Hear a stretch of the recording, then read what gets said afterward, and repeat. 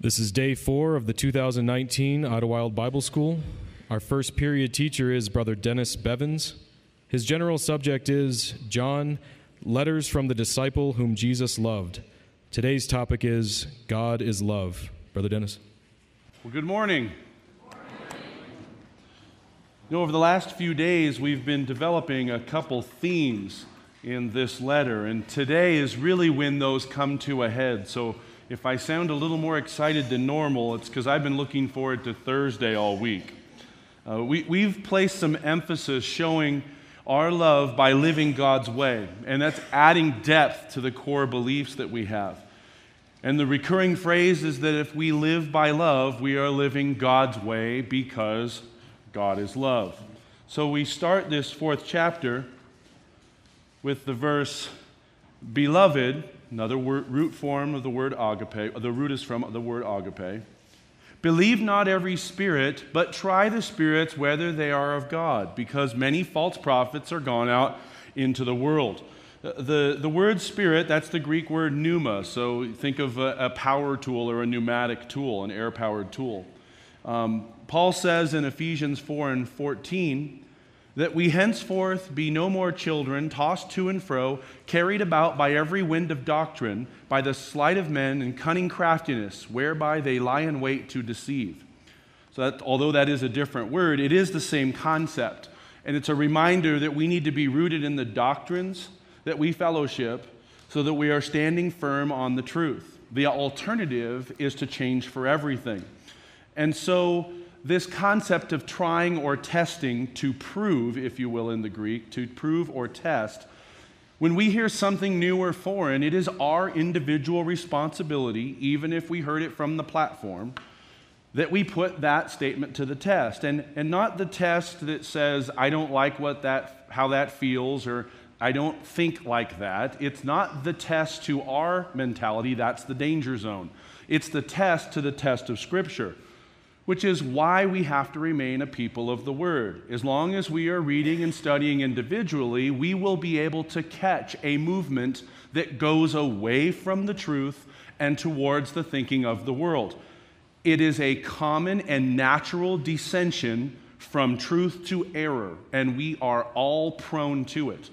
If we're not conscious of that, we will drift into what is comfortable. We'll care more about how we feel about it and less about what God says. It's just natural. This verse is further expounded in chapter 5, so we'll talk about that a little bit more tomorrow. But the concept of false prophets is going to take a very critical role in the beginning of this chapter. Some great references. You can go back to chapter 2, verse 19, Matthew 24, 2 Peter 2. But the one we're going to actually look at is 2 Corinthians 11. 2 Corinthians 11, verse 4. For if he that cometh preacheth another Jesus whom we have not preached, or if you receive another spirit which you have not received, or another gospel which you have not accepted, you might well bear with him. Sadly, this can be someone that was once in the meeting, or it can refer to someone who was outside. The purpose of bringing this up at the beginning of this class is the truth is not guaranteed to any of us. Having the name Christadelphian does not guarantee that we get to be the holders of the truth until the time our Lord returns. We obviously want that to be the case, but the guarantee is not to the community. The guarantee is to the individual that asks, seeks, and knocks. So we have to continue to ask, seek, and knock individually and collectively to ensure that the truth is preserved while it's on our watch. We must put everything to the test of Scripture so that when error starts, we can identify it. If we wait till that momentum gets going, it's hard to stop a moving train. If we follow cunningly devised fables, using another scriptural term, it's only because we followed a speaker or a personality and not the Word of God. That is a natural inclination that we are not immune to. So John continues and says, hereby know, the intimate word, intimately know ye the Spirit of God. Every spirit that confesseth not that Jesus Christ has come in the flesh is of God. So continuing at verse 3, Every spirit that confesseth not that Jesus Christ is come in the flesh is not of God. This is that spirit of Antichrist, whereof you have heard that it should come, and even now already is in the world. This is my go-to verse for the Antichrist because I think it's a great segue to the Trinity, which is the bigger issue. I realize we don't need to go to a tremendous amount of detail here, but John put this in here for a reason. It's preserved for us for these last 2,000 years for a reason, and I want to make sure that reason stays in front of our mind, that we don't discount it as this is false and we know it's false. But why does he put this in the middle of a letter dedicated to the concept of having sound truth and love? If Jesus is not confessed as a man, whether making him a fable or making him a god, it's really the same problem. This is that against or antichrist. What's more, it was a doctrinal problem that was in the world when John wrote, and it's being addressed because it was creeping into the ecclesia. It was not a new problem. In fact, the Trinity has been in evolution for thousands of years. We know it's a word that's not found in the Bible, but there's a history behind it that keeps it in the forefront of Christian mythology. So a little history lesson may be worth the trip. We're not going to read the Apostles' Creed, just the very beginning for now, that I believe in God, the Father Almighty, creator of heaven and earth. I believe in Jesus Christ, his only Son, our Lord, who was conceived by the Holy Spirit and born of the Virgin Mary. And if we were to continue reading that, we would agree with this statement by and large. We'd probably change some of the wording because to our taste now it is too churchy.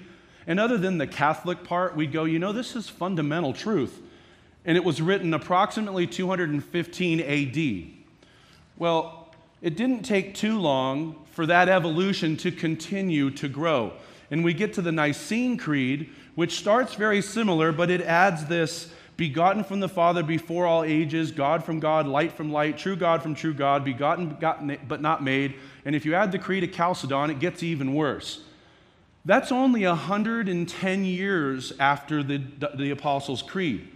Originally, the Council of Nicaea was AD 325, and there have been some minor modifications since. Well, since the Bible did not change, how all of a sudden did this become a foundation church doctrine?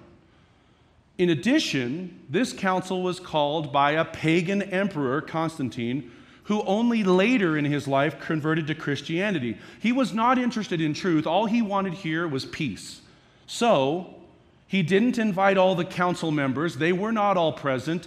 The only ones that were allowed to this council were ones that he thought would agree, so he could get the statement, get the peace, and solve the problem. They voted to make this the law, if you will, and even though it was handpicked and the deck was stacked, it was still not unanimous, and it has been confusing ever since. Now, if this stuff really moves you and you want more detail, there's some great non-Christadelphian books on the topic. One was in our library, but I think it's been purchased already. It's a book called When Jesus Became God by Richard Rubinstein. And it reads like a history book, so it is dry, but it's interesting if you can get through it. An even better read is a book Ken actually referred to me years ago, and I love this book. It's called The Trinity: Christianity's Self-Inflicted Wound by Anthony Buzzard. If nothing else, you want that title on your bookshelf at home when somebody wants to say, hey, what is that all about? I'm so glad you asked. So the real question for us is, how did the truth get paganized? Well, Rome did not create new gods. They simply took others and renamed them. You can find a trinity of sorts in Egyptian mythology, in Greek mythology, and the Romans basically took all the Greek gods and said, these guys need new Latin names, essentially. So let's have some fun. What holiday comes around about every Easter time? Have you ever wondered what chocolate rabbits and painted eggs have to do with the crucifixion and resurrection? Well, now you're going to know. Just in case you think some of this is too good to be true, also at the Council of Nicaea in 325 AD, they unanimously, so they couldn't agree on who God is, but we can agree to convert this pagan festival to Christianity. They solved the problem by not having it fight over Passover, at least they thought. What they did is the Christian holiday commemorating the resurrection came roughly around the Teutonic springtime celebrations, which emphasized new life in spring. So Christian Easter gradually took on the symbols of paganism. And you can follow that for almost every holiday that we would now call a Christian holiday, taking the same pattern. A pagan tradition that's kind of fun, change the meaning, change the name, ta-da! It is now a new purpose Christian festival. Let's end the thought with my favorite verse on the Trinity, just to put it, at least if you were marking some of this, you've got one good thing to say. 1 Timothy 2:5, that there is one God, one mediator between God and man, the man Christ Jesus. So even in this immortalized state, he is still referred to a man. He is immortal, but he is still a man. Now, at the end of the kingdom, he will still be subject to his Father, and he will turn it over that his God may be all in all. And I know none of that is new material. So why did we just spend 5 precious minutes on it? The point is the migration from solid truth to hideous error happened within the ecclesia. That all started as the truth. And over time, not a lot, in this case 110 years, we went from what we would call foundation truth to hideous error. And it's only possible to move a foundation teaching of the truth if a movement begins and the people don't see it coming. And how does that even happen? Well, when you have leaders that have been seduced by something else. In this case, Constantine wants peace, so peace became more important than truth. Another thing that can happen is if we, as the community, allow the brethren and sisters that are smarter than us to think for us. That's scary, but it's also real. If we think that that could not happen today, or even worse, is not happening already in the ecclesial world right now, we are delusional. We all have to do our part to read and study the Word of God, or we can be swept away by a very well-worded, cleverly stated doctrine, even if they believe it to be true. It's important for us to individually keep our nose in the Word. That is the only way we will know. Otherwise, personality can be what gets our attention, and it is our natural human inclination to let that happen. Just ask yourself this question. When you come together and meet people, there's new people around you, are you more inclined to go to the new person, or are you more inclined to hang out with people you already know and like? Now, we all like to meet new people, but our natural bend is to hang around with the people we know and like. There's a danger in that, and we have to be conscious of it. There's nothing wrong with liking people. Let's not get that wrong. It's good to have people you want to see and you want to be with, but it is not good to surrender our judgment to someone else's opinion, and that's the piece I want to make sure we're driving home. So after he starts off with this problem entering the ecclesia, he then shifts gears a bit, where he says, "You are of God, little children, and have overcome them, because greater is he that is in you than he that is in another world." Said another way in Romans 8:31, "What shall we say then to these things? If God be for us, who can be against us?" Building again on this concept from chapter 2, verses 15 through 17. We get to choose. We get to choose the greatness of God or the greatness of the order of things we see. Our God gives us a choice. It's up to us to make that choice. "They are of the world, therefore speak they of the world, and the world heareth them." This is why popular religion appeals, because they're saying what people want to hear. Paul says it this way in 2 Timothy, "For the time will come when they will not endure sound doctrine, but after their own lust shall they heap to themselves teachers having itching ears. They shall turn away their ears from the truth, and shall be turned unto fables." It is easier to see those false doctrines in the Christian world around us. They're easier to point out because they're more obvious. But we have to make sure that words of false comfort do not replace words of truth from our God. The concept that Ben's been talking about in the second class about once saved, always saved, the idea of do whatever you want, it doesn't matter, you're going to end up in the happy place anyways. and we know it's wrong. The question is, could that possibly happen in the meeting?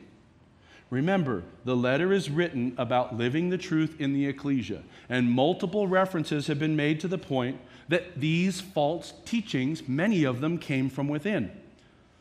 So the exhortation to us is that we cannot water down the truth and preserve it at the same time. We have to understand it, we have to live it, and we have to show each other love in the way we demonstrate the love of God. That is the key to us preserving the truth as our Lord remains, keeping it as this pearl of great price. It requires us to put God and His Word first and personality and preference second. The natural inclination is the exact opposite, so we have to fight it. We are of God, he repeats it, verse 6. And he knoweth intimately, God heareth us. It is not of God, he that is not of God heareth not us. Hereby intimately we know the spirit of truth and the spirit of error. This is why the truth doesn't have a greater impact on the world at large. They refuse to submit to the basic requirement, to be separate from the world. In fact, that's the key to Acts 15 and 14, where it said God did first visit the Gentiles to take out of them a people for his name. Beloved, and all of these are derivatives of agape. Beloved, let us love one another, for love is of God. And everyone that loveth is born of God, and knoweth, that's the intimate word, knoweth God. For he that loveth not, knoweth not God, for God is love. And therein is the great contrast to the world. Is this relevant today? Matthew 24, verse 11. Many false prophets shall arise and shall deceive many, and because iniquity shall abound, the love of many shall wax cold. But he that shall endure unto the end, the same shall be saved. That's that same agape word. It's easy to see the influence of Jesus' words on John's words here. It's not enough to love a little and move on. That's superficial. That's what the world around us does. Oh, good to see you. And we move. We don't really care. We're just being friendly. That's the world. That's not what we should do. This is not about being friendly. That's a nice thing. But if there's no love behind that friendliness, that's shallow. And we live in a shallow world. We should be swimming together in the depth of truth. This is self-sacrificing love versus self-satisfying love. But we have to do it not just one time. Hey, check that box, I made it. It's to the end. We have to continue to run this race. And it comes up again in Jesus' letters as recorded by John in Revelation chapter 2. Revelation 2, verse 4, nevertheless I have somewhat against thee, because thou hast left thy first love. Same word, agape. We've talked a lot about that little hand on the inside. Here's another opportunity to use it. Are we still excited today as the day we were when we were baptized? When we were baptized, we couldn't think about anything else. And we tried so hard not to commit that first sin.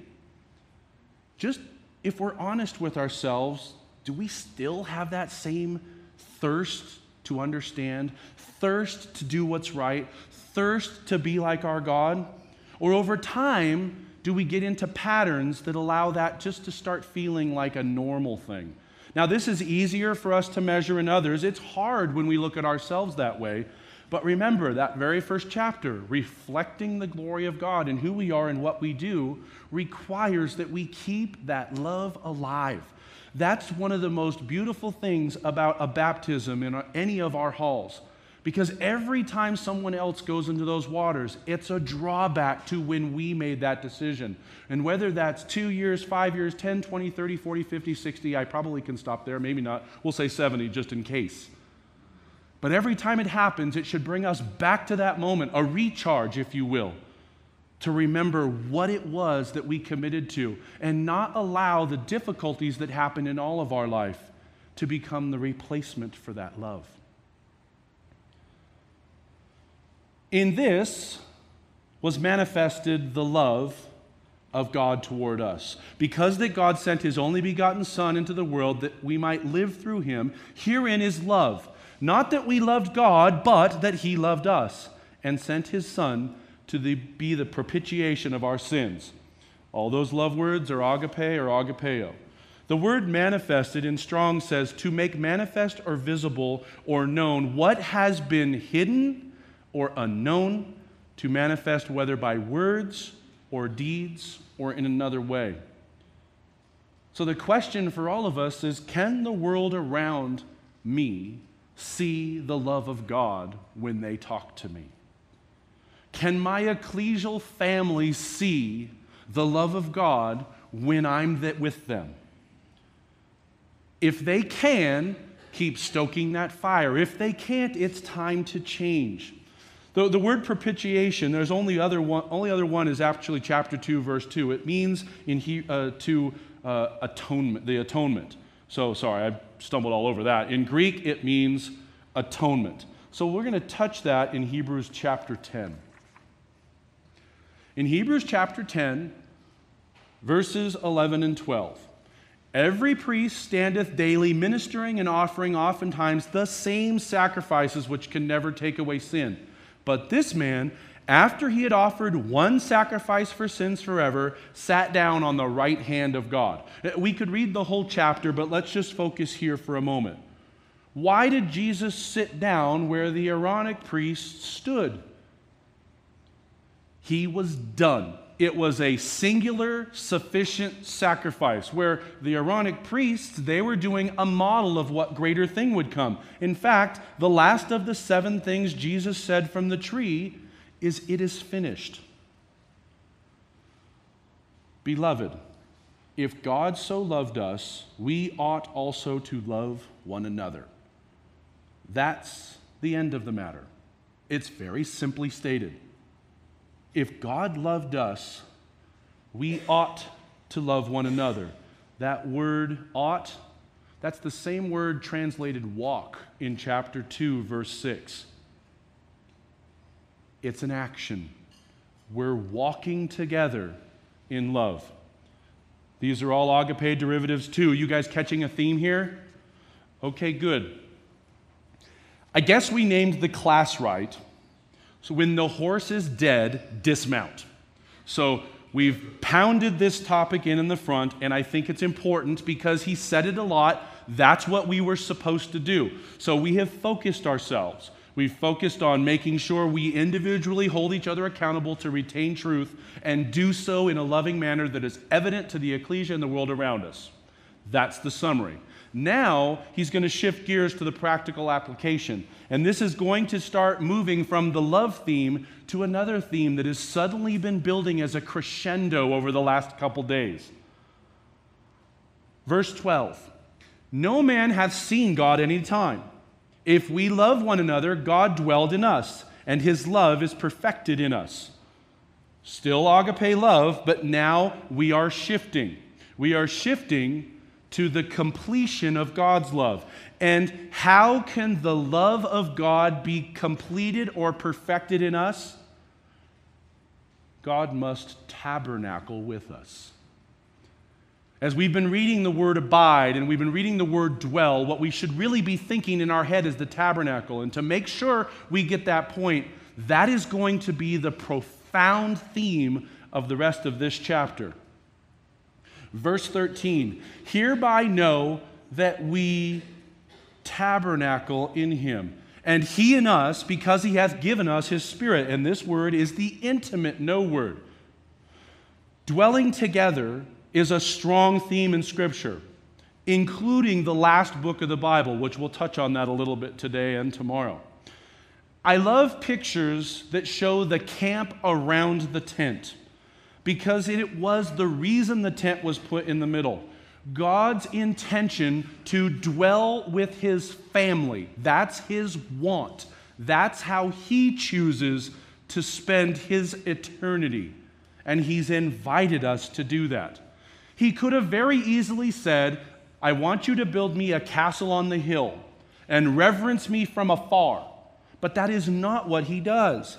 He gives them specific instructions, And he tells them, don't make a barbed wire moat. Build a simple tent. And I want you to be around this representation of me and my love. Let's look at just one of these jaw-dropping nuggets, shall we? Revelation 21.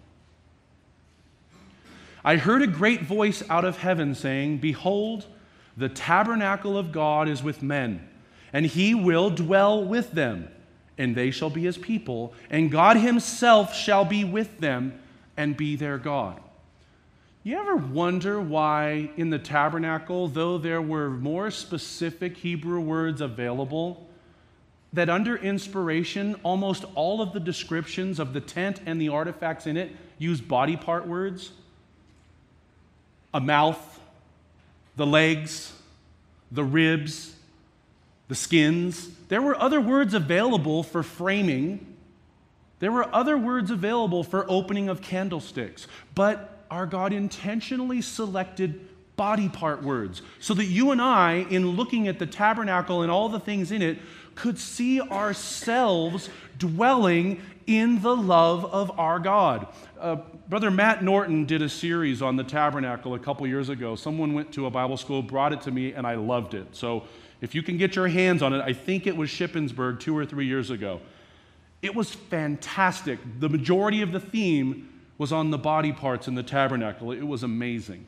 Well, when we put this in this setting, the ultimate goal of our Father, as delivered in the wilderness, is now the crowning work of John's final writings in Revelation 21. Keep going. Verse 14. We have seen and do testify that the Father sent the Son to be the Savior of the world. Whosoever shall confess that Jesus is the Son of God, God dwelleth in him, and he in God. The Savior of the order of things to dwell with God. That's the purpose of God stated. Let's have some fun. We've looked at Revelation 21 and verse 3. Let's cherry pick a few more verses just for some fun, shall we? Let's look at verse 1. And I saw a new heaven and a new earth, for the first heaven and the first earth were passed away, and there was no more sea. And I, John, saw the holy city, New Jerusalem, coming down from God out of heaven, prepared as a bride adorned for her husband. Now, we read the next verse, which was introducing us to the tabernacle, so we know we're not that far off base. Let's drop to verse 12. Did I go too far? I did go too far. Did I skip that slide? I don't know what I did. That's the one we're supposed to be on. Revelation 21, verse 12. And had a wall great and high, and 12 gates, and at the gates 12 angels, and the names written therein, which were the names of the 12 tribes of the children of Israel. It's part of the description of New Jerusalem. If you look at the end of verse 9, it says, come hither, I will show thee the bride, the Lamb's wife. The description of New Jerusalem is the description of the bride.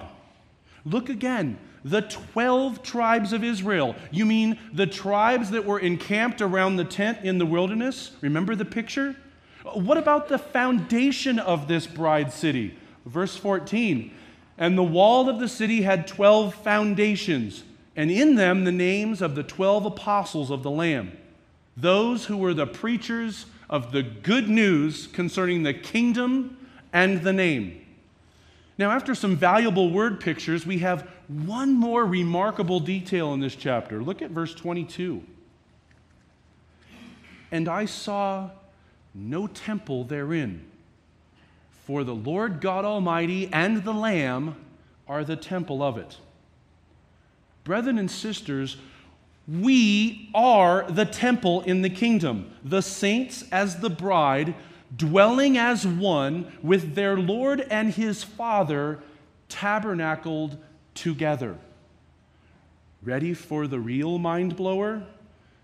We started talking about the Trinity, and almost all of us probably had that John 1 and 14 thought. It comes to us every time the Trinity comes up, and we think about Jesus wasn't the Word, he was the Word made flesh. The Word was made flesh and tabernacled. And we beheld his glory, the glory of the only begotten of the Father, full of grace and truth. From the very beginning of the mission of the Son, there was this concept of dwelling together with his family. And what was the prayer of Jesus in John 17? That they would be one as thou art in me and I am in thee, that the world may know that thou hast sent me. Oh, you mean that we may tabernacle together as a family? The theme has been driving home. Now, we probably have got a little bit of tabernacle-itis right now, which is good. You'll see it everywhere if your eyes are open, and John has got them loaded. So, here's the good news. Hopefully this week might change a little bit of the way we look at the writings of John, specifically the gospel the next time we come through it in the readings. In fact, we all get a second shot of all the writings of John between now and December. When you're going through them, look for evidence of the tabernacle and how it is each time a reminder that our God has invited us to dwell with him and his Son together forever. Verse 16, and we have known and believed that the love of God hath to us, the love that God hath to us, God is love. So that's the first half of the chapter. But now we compound. And he that dwelleth or tabernacles in love, tabernacles in God. And God tabernacles in him. It's reciprocal. This is the intimate knowledge word. It's still the agape love words. It's a great summary verse. The last few verses take this theme, this love theme, to you and I personally. Herein is our agape love made perfect, that we may have boldness in the day of judgment, because as he is, so are we in this world. The literal Greek opens with, in this, with our love completed. The word boldness, the RSV translates as confidence. This is how we can assure our dwelling with our God forever, that we may have confidence in the day of judgments, because our love is being perfected. Keep going. Verse 18. There is no fear in love. These are all agape still. But perfect love casteth out fear. Because fear hath torment, he that feareth is not made perfect in love. That torment is punishment in the RSV. We might compare the parable of the talents here. And the condemnation of the one that buried their talents was that they did not know the love of God. They didn't understand their master. And so that becomes highly relevant to us. If we are to be known by and of our God, it's a demonstration of love, casting out fear, but being perfected by the love of our God. Proverbs 1, verse 7, the fear of the Lord is the beginning of knowledge. So it is true there's a remnant, there should be an element of fear, but it's fearing God's wrath, not fearing our God. If we're afraid of our God, we do not know him. We should not be afraid of our God. Truly, we should be afraid of the wrath of God, so I don't want to discount that. We should respect the laws of God. We should respect the will of God. And we should be afraid if we know we are not following those things, because it shows we have strayed from the love of God. However, if we have confidence that he is working in our life and developing our love together, there's no reason to be afraid of whatever pain that might put us through between now and the time we get to dwell together. Hebrews 12 and 28 says, wherefore we receiving a kingdom which cannot be moved, let us have grace whereby we may serve God acceptably with reverence and godly fear. We love him because he first loved us. It's the agapeo word. This verse is poorly translated, so we're going to have to spend a little more time on it than the actual size of this verse dictates. The word him is not in the text. It's not in the RSV either. And what the context is not that we love our God. The context is that we showed the love of our God by loving each other. It's reciprocal.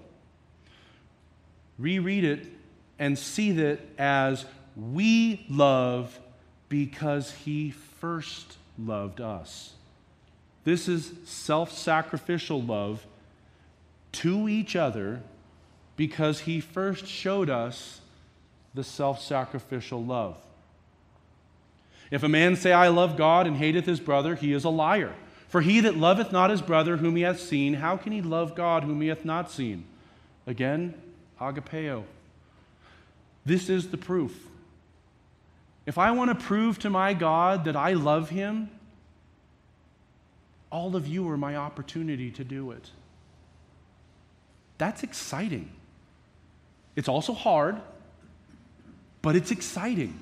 It's an opportunity for us to see past each other's failings the way our God has to look on our own personal failings and extend love as we want him to extend to us.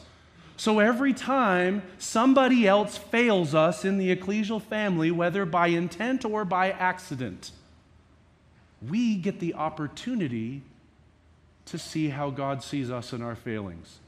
Isn't that a masterful reason to have an ecclesial family? He put us together so we can learn to be like him. Why? Because he doesn't want to spend eternity with people who aren't like him. He's called us out to manifest his love so that we can tabernacle with him and his Son forever as one. And here is the training ground. How can we dwell with the God of love if we do not love his family? We can't. That tent is full of people. It's not me and Jesus and God. We made it. That's not the point.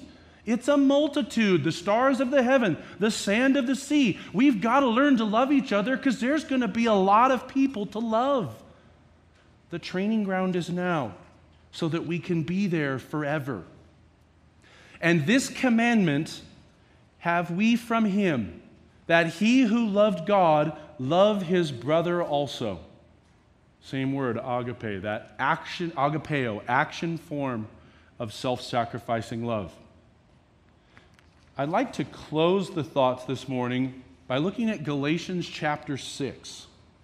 And we'll look at verse 10 specifically.